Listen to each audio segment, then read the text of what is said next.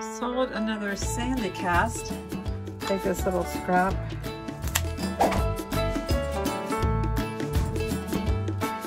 Sold another Sandicast, and it's the Dolphin. It's one of several that I bought at a garage sale several months ago. See a garage sale sign. I think we finally found it. So we're gonna get all these little Sandicast animals. It says US and foreign, but we're gonna get all of these for $20, including the dolphin and including the parrot. For $20, we're gonna get all of these. It's a 1994 Sandra Brew Sandicast Dolphin. Paid $1.50 for it when I averaged out everything that I bought, and sold it for $34.95 plus ship. If you followed our channel for a while, you know that when it comes to figurines, I often start with a sheet of tissue paper that I start at one corner, run my hand through it to elongate it, and start wrapping it around. Carefully, slowly, and I only use regular tape so that it's not hard to remove. I want it to come off very easy. Another sheet. Start here. There's really no rhyme or reason to it. I'm trying to catch all the fragile areas. I do have his nose right there. I don't know if I can take this little scrap. Wrapping this tape around gave it a little bit of protection. Still concerned about the fin. I'm going to cut another little piece of pool noodle.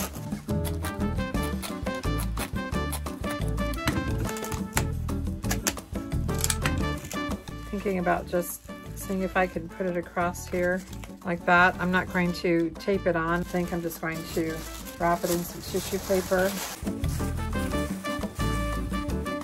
Again, just regular tape. And now for the bubble wrap. I'm going to start with small bubble because it conforms better to the shape. I have another scrap here. Building the layers. This is where I will start using my masking tape. This one is going priority mail. It's like, woohoo, finally something going priority. I use a priority box. Go ahead, I think I'm going to need this. So I'm going to go ahead and cut one sheet in half of the large 1/2 inch. Put it over top. If you like this video, like, comment, and if you haven't done so, please subscribe. I'm recycling a regional rate box that's been discontinued. It says it's about 12 by 10 by 5. So 2 sheets, large 1/2 inch, crosswise 2 sheets, large 1/2 inch. Fit it in here. Got far more room than what I need. Need a bunch of air pillows. And I have a bunch of singles here. Singletons. No, I can't stand them up. I can only put them laying down. Be sure to watch all the way to the end because eBay BOLOs ahead.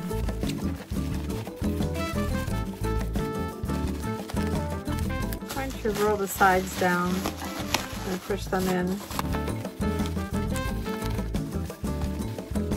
Feels pretty good. I think I can fit 2 squares on top.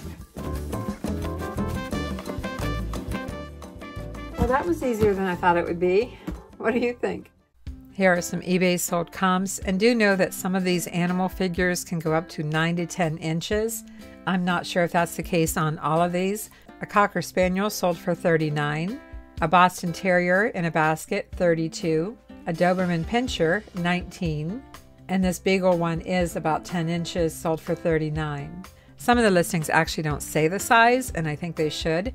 German Shepherd sold for $28, less than $29 for a mouse. This Beagle, less than $19. Schnauzer Terrier, less than $15. Boxer Dog with bone, $15, new in box. A Mouse and a Bird, $15. I think they could have gotten more for that. Boxer Dog, $12. Koala, $7.50. This is our eBay listing, a listing with variations. You can see I have save up to 15% when you buy more. And over to the right here, you can select the Sandicast figure, and you can see which one's sold here. So listing with variations is great because it's one listing and your buyer has an opportunity to see others that you have available. The company Sandicast is still in business. It's been around since 1981. The artist is Sandra Brew. Each piece is hand cast and hand painted and comes to life with glass eyes. When you're out sourcing, you might come across Sandicasts that are life-size, companion size, original size, mid-size, or small. Along with the figures, you'll find Christmas ornaments. Of course, the older ones, the vintage ones, the figures that have been discontinued will be the most valuable. I hope you found this video helpful. Be sure to like, comment, and subscribe. And thanks for watching. I'm Vicki with Avante Avenue, and Mark and I will see you soon.